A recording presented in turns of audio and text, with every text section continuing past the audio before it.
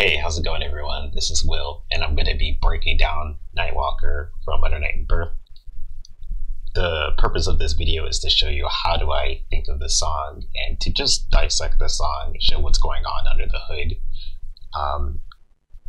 Having the ability to reorganize everything, all the chords that are going on, and being able to connect the dots from chord to chord, section to section, makes playing any song significantly easier. I like to think of music theory not as a tool to tell you what you're supposed to do, but rather a way to reorganize everything and to help you recall where everything is. It's like you're looking for a book in a library and you know that everything's alphabeticalized. Finding that book is significantly easier than looking for the book in a pile. I used to think of chords as there's a bajillion chords, they're all in a random pile, but knowing that every chord comes from a certain key makes it significantly easier to tell where you are and to navigate. So I will be going into theory quite a bit in this tutorial. Some things that I would hope that you would know how to do already is to know all the notes within a scale. Specifically, we're going to be in B minor, also harmonic minor, and we're going to also be in F and E flat, and that's more or less all we visit in this song. I would hope that you'd know how to make a minor chord versus a major chord versus a diminished chord versus a minor seventh chord.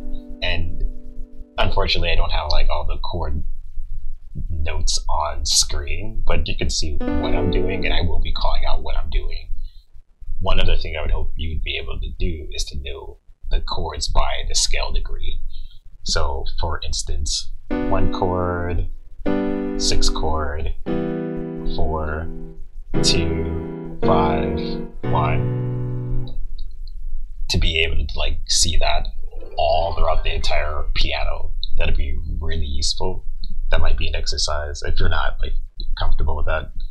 I do think it's still a lot of value to have by watching this tutorial anyways, but those types of things are shortcuts for how I think, and it makes processing a large amount of information a little bit easier. It does, for me, it took a lot of hard work up front, but once I've gotten comfortable with that, learning new songs was significantly easier. I do struggle when it comes to execution, so some things I do in a certain way because of personal limitations. Think of this tutorial as this is what's happening in the song, not so much as this is how you're supposed to play the song.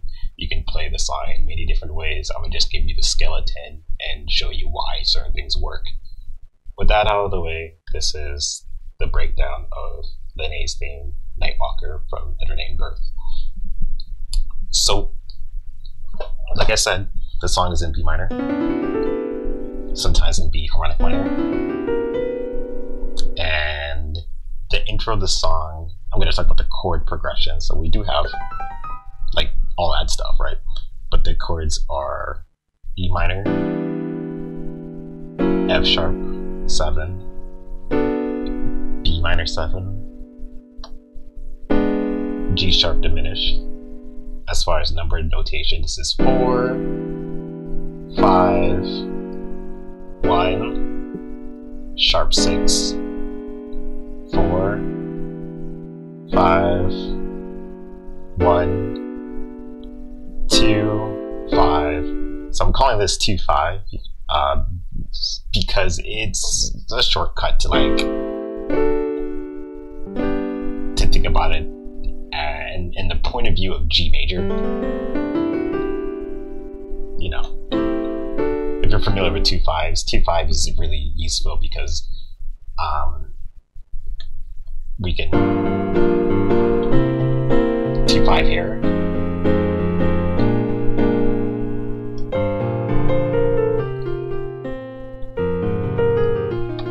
that type of thing, right?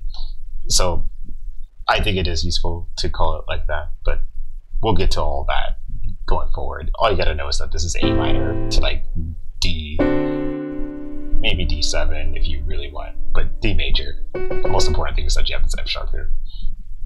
As far as the melody, okay, so this is where it's gonna get a little bit difficult for me. As you guys all know, I play a lot of synthesizers, and I have the luxury of not needing to play everything, right? I can lay down a layer where it plays the bass, and then I can let my fingers go.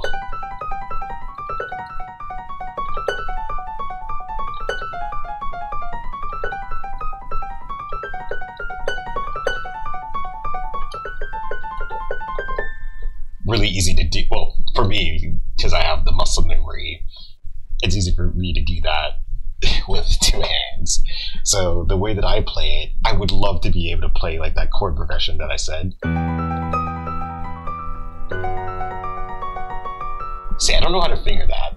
So what I do is a bit of a compromise.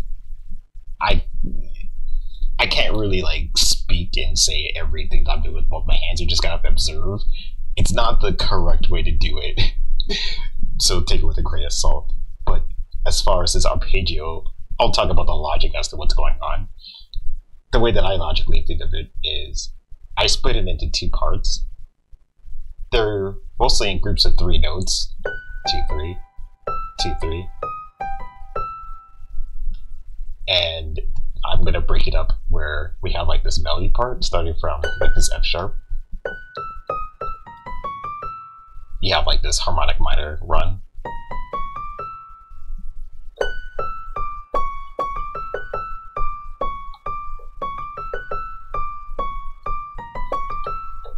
And then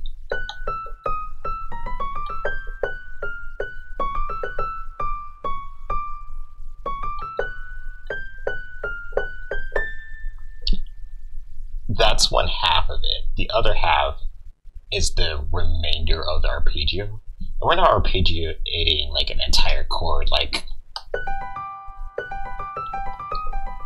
So instead of thinking, I used to think about it as like I'll do like a G major 7, and like instead of thinking about that, I would rather just think about the 2 notes that I'm using.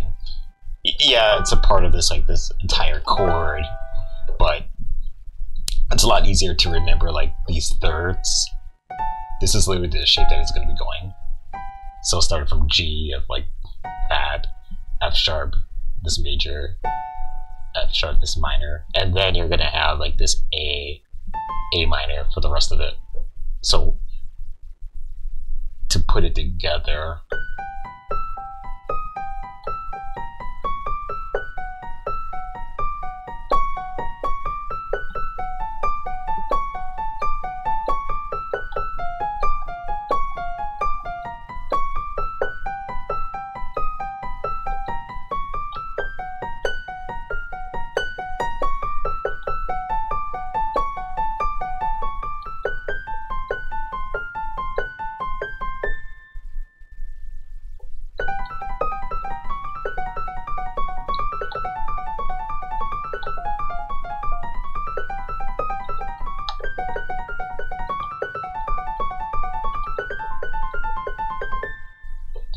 so to be able to play that with like one hand, like I said, is really difficult. So what I did in my piano cover of it, which I will be updating and creating sheet music in the future, so just stay tuned for that, is first of all, I played it incorrectly. I thought the chord progression was G major to F sharp, but it's actually E minor to F sharp. So essentially what I like to do, you just gotta have to watch my hands. I can't really explain it.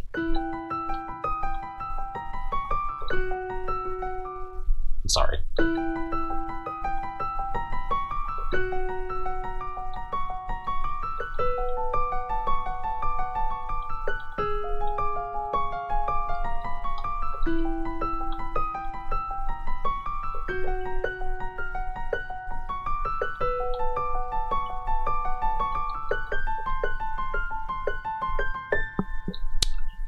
This part's a little tricky. would be better to do. So you could just play. I can manage to do that with one hand, but at full speed, it would take me time to practice that, and I wanted to just give this information out, so I didn't have time to like grind that and get the muscle memory. That intro, just practice that. There's many different ways you could do it. Again, if my technical skills were better, if I put more time into like practicing it, the approach I would take is just play it super, super slow. But again, my problem is that I don't know how to finger that correctly, because I don't want to like reach like that, and I don't want to bring my thumb over here, because then all of a sudden you have to come back down. Something that I myself haven't solved, but hopefully that was information that is useful to you. I'm going to move on to the next section. Before I move on to the next section, I do gotta talk about this.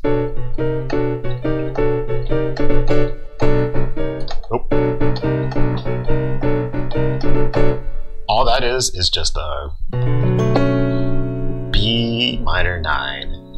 And what I like to do is, with my right hand, I like to take this D major 7 half, or slice of that chord, and bring this with me wherever I so need, and let my left hand just play the root. All you're doing is going up a half step. Every single note goes up a half step to this C minor 9 in that pattern. So keep that in your back pocket. It's going to come up later in the song. Okay, now I can move on to the next section. So as far as the A section of the song, what I'm going to do is I'm going to play the chord progression, then I'm going to play the melody in a basic way, and then I'll just play it in my way. So we have 1, 6, 4, 2, 5, and then it repeats. So you wouldn't be voicing it like that, because the right hand's going to be busy playing. Like, I'm going to play the melody on its own without the chords in the hand.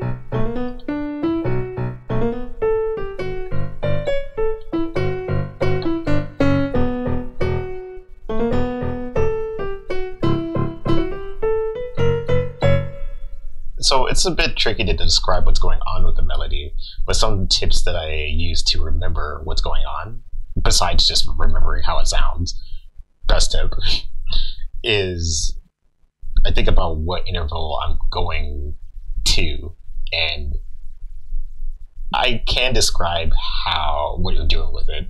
For example, I know you're at this 5th, and you're like chromatically approaching the root of the key and chord, and you're like constantly going up to the note, just using the B minor scale, and this time you fall, from a third above, third below, third above,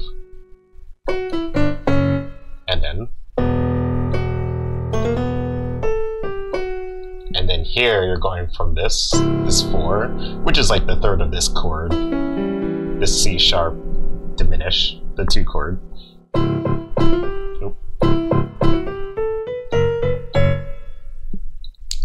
This is what I mean about harmonic minor. That's where that comes from. So we're just completing this chord.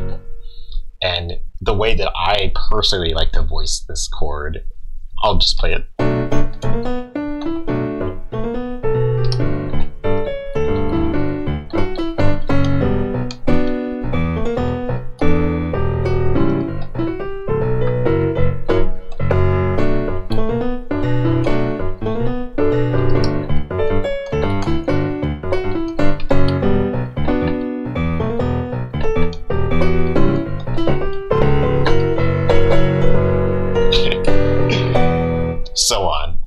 section in a second.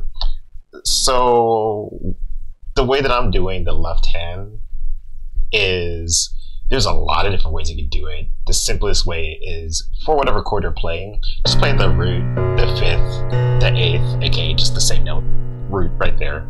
And it doesn't really matter. The thing I like about this voicing is that since it's just a shell, we're not doing anything with any of the thirds. That's a lot less mental energy I have to spend because I only care about context and rhythm. That's all I care about. So the cool thing is that if this is a major chord, minor,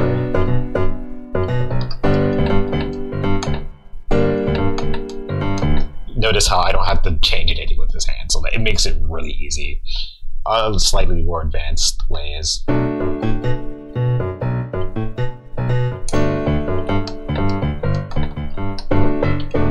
That's like more closely resembling of the actual bass of the original track. Shouts to Rado. But as far as the voicing I'm using with my hand, the melody is still here, and then whenever I have an opportunity, I'm finding the other notes of the chord. So this is B minor. I like to play B minor 7 instead. It just sounds a little bit better. Also, pro tip, when you're using a chord with your right hand, if like that note's already in the bass, you can, as long as it's not the melody note, you can just like omit that and you still get that sound. That just, it adds a little bit, it frees up the hand to do this. I could do that, but that doesn't really make sense, so I like to do that. This is just, and again, I like to take a triad when I have like a 7th chord or a 9th chord or whatever chord, right? I like to take like a piece of that chord and bring it with me into like an inversion or something. And now, and you can do like fancy stuff too with that technique. All I'm doing is just taking those 3 notes and just playing that. So a lot of like fancy stuff is just, you just cut it in half and you just play rhythmically with it. And you just sound like really cool. As far as this,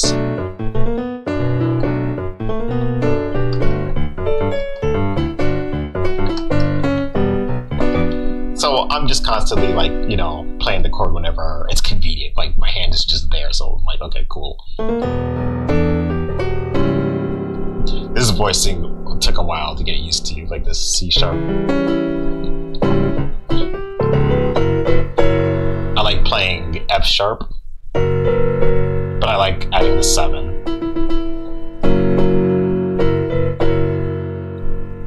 Just a personal taste.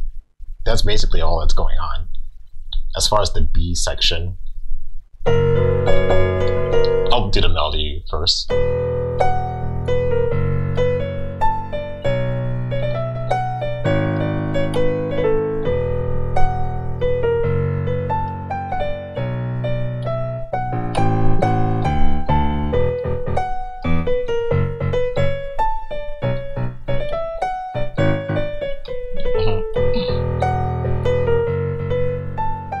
Don't forget, same thing, do it again. So the chord progression is the exact same as the intro, like the same thing, like 4, 5, 1, sharp 6, diminish, 4, 5, 7, and then that 2-5 from G, that's just right there, and then you do the same thing again, and then you do it twice. Let me play the melody with chords in my hand. Let me go from. Nope.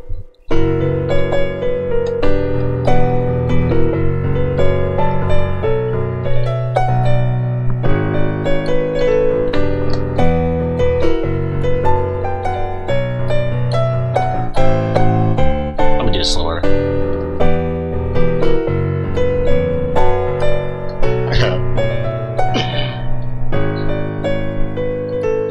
My hand is scared to do the diminish.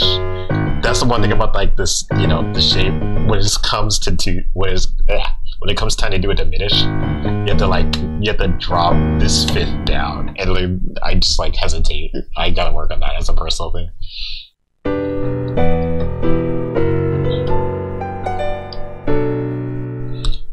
I could talk about the melody a little bit. So as far as the melody, we're still messing around with this fifth, but we're doing an octave higher. So this is harmonic minor.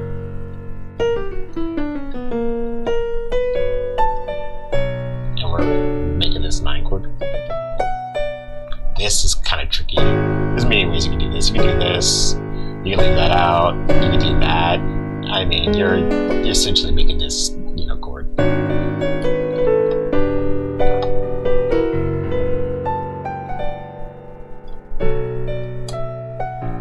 2-5.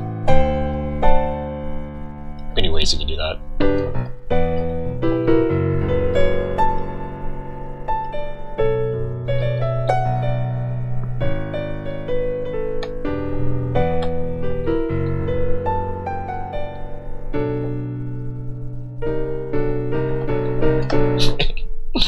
That's basically what's going on. It's really difficult to describe everything that's going. It's kind of like just memorize what's going on. Just know that you're just using all the scale degrees. Notice how we have like this A natural instead of this A sharp the second time, you know? So just knowing that for a moment we're like in harmonic minor, and for another moment we're like back to like natural minor. Just little like details like that makes it a little bit easier. This is why it's really important to like know the difference between a flat and a sharp. A little side tangent.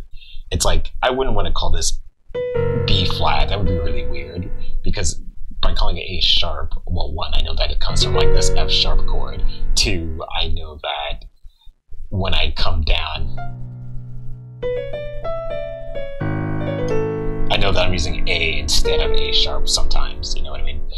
I don't know, it's just a little thing to just like make sure that you're like sharp on.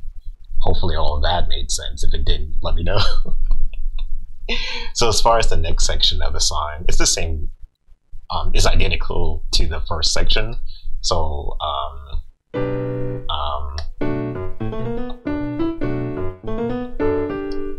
you get that, so you can just apply all that same logic right here. And then when you get out of this section, let me get into it so I can properly set it up to go into like this bridge section. Let's see here.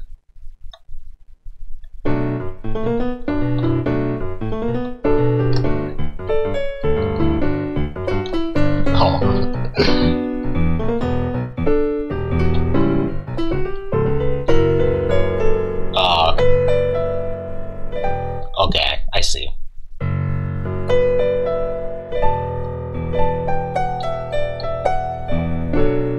I love the drums on this part.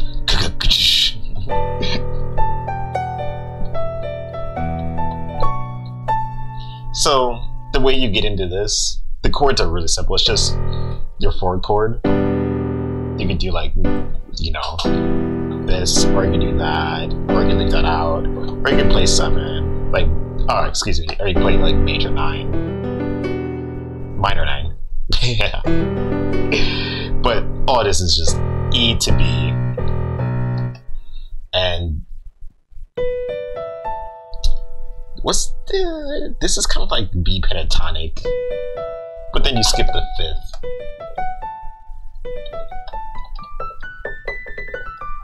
So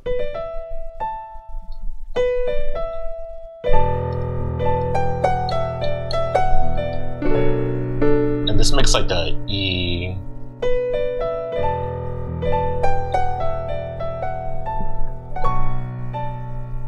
What is this? This is E minor 11.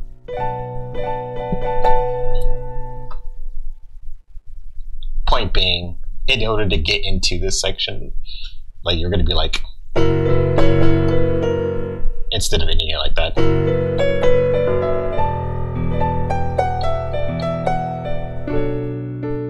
That's just how it connects. So again, it's like you're going up B pentatonic, but you're skipping this. You're essentially aiming for this A, aka this this chord.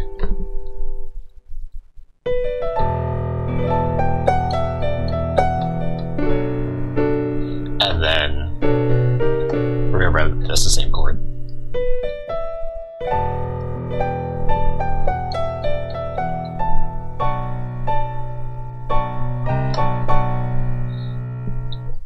So that's like the first half of this bridge. And now we're going to have a few key changes. So bear with me here.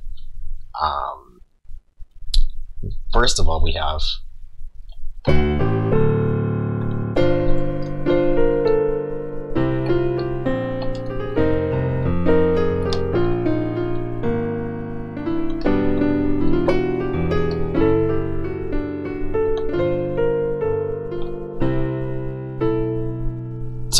this part confuses me the most. I'm actually surprised I played it. But the way that I think of this section is, remember I mentioned that 2/5ing is really useful as like a shortcut to retonicize a new key. So all of a sudden we're in the key of F.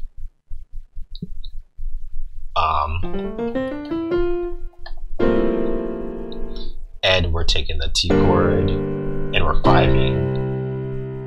And then the bass walks down,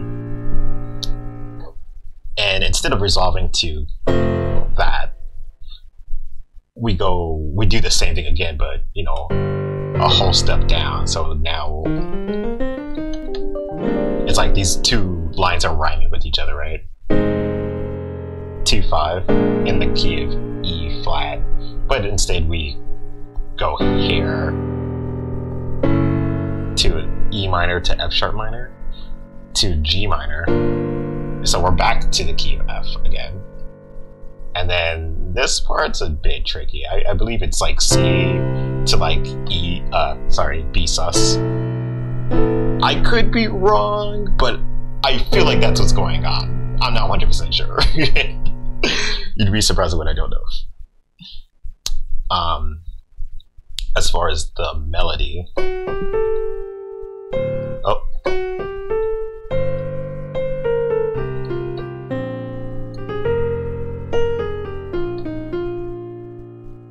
notice how that rhymes, right? This section, the way I guess I think of it is, I know I'm starting from the 5th of this key, or you could think about it from the context of the chord like this. That's, you know, that's a G minor 11. That's 11. But I don't have enough fingers or space to play like everything. I guess you could play if you really wanted to. So I find it easier to leave out this A. And then you do the exact same thing a whole step down.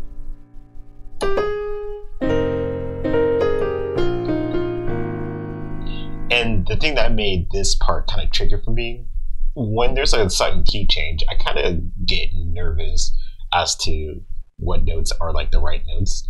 But knowing what it is ahead of time makes it a lot easier. So like if I'm playing this, I know that's like wrong right now. It doesn't sound horrible, but since I know that I'm in E flat major, right?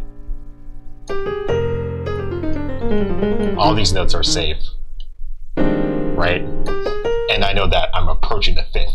It's the same line, right?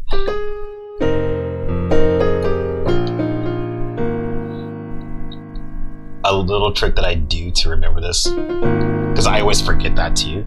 I know that the note that I'm pivoting from is going to be a perfect 5th downwards. So even when I'm like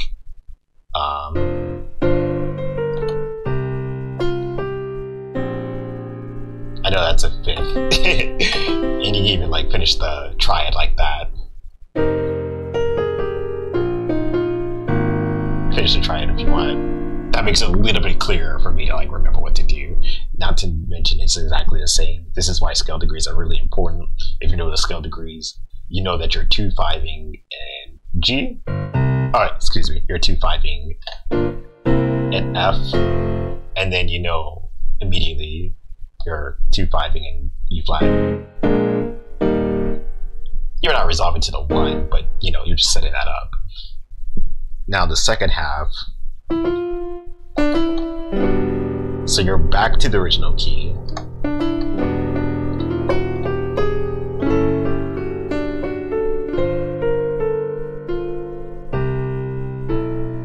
So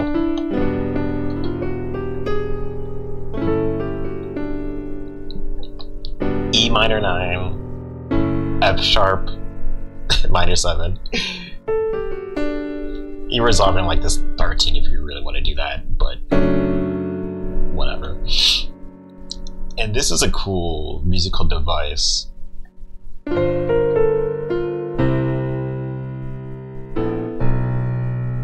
Pardon that.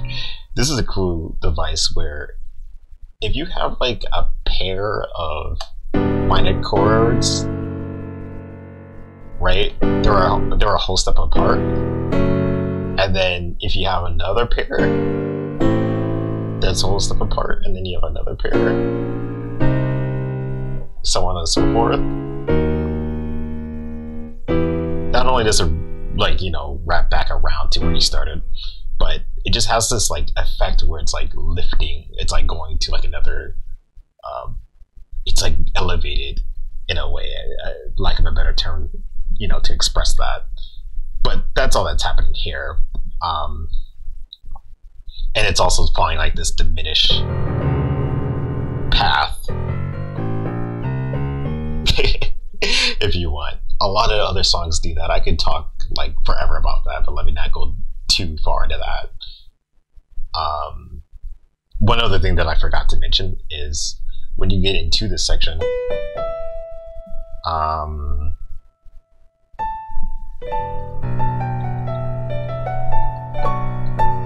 so this part,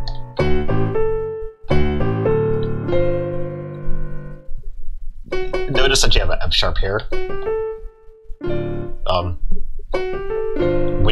When you set up this G, you're really using like this D to G minor type of thing. That's all I'm doing. I'm just playing D.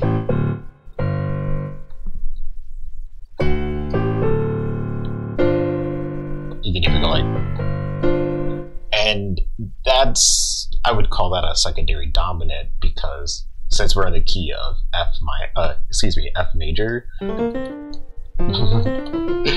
this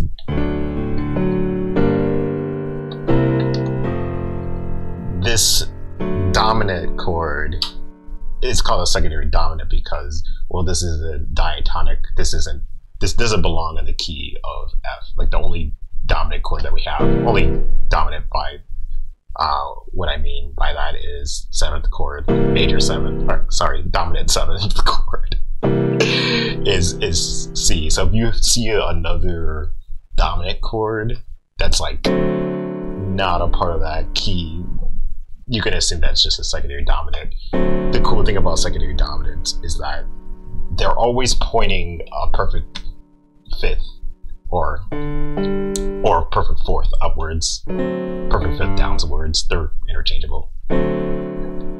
So you know what you're setting up. I could talk more about that forever too, but I don't want to, you know, ramble forever about everything like that. Just note that if you can remember that your target chord is going to be a G minor, the best way to get to any chord is to just play its 5 chord. So in the key of G, your 5 chord is D major. So when you're playing this line,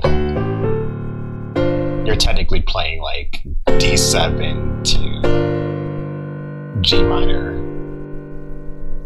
You know what I mean? Hopefully that made sense. So that's like a little detail that makes like Because like sometimes when you see sharps that like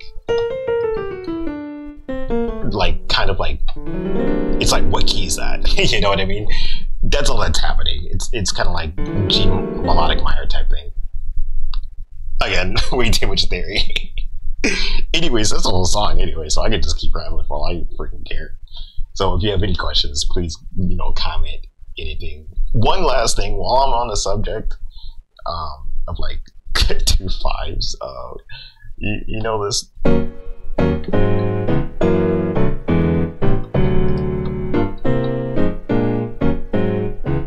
That's all that's doing right there. Like, you know where that's from. But that's just 2/5, 2/5, 2/5, 2/5. Okay. I hope this video helped you. Let me know if it didn't help you. And in the future, I'm going to make like sheet music in a new tutorial of this. So until next time, I'll see you later.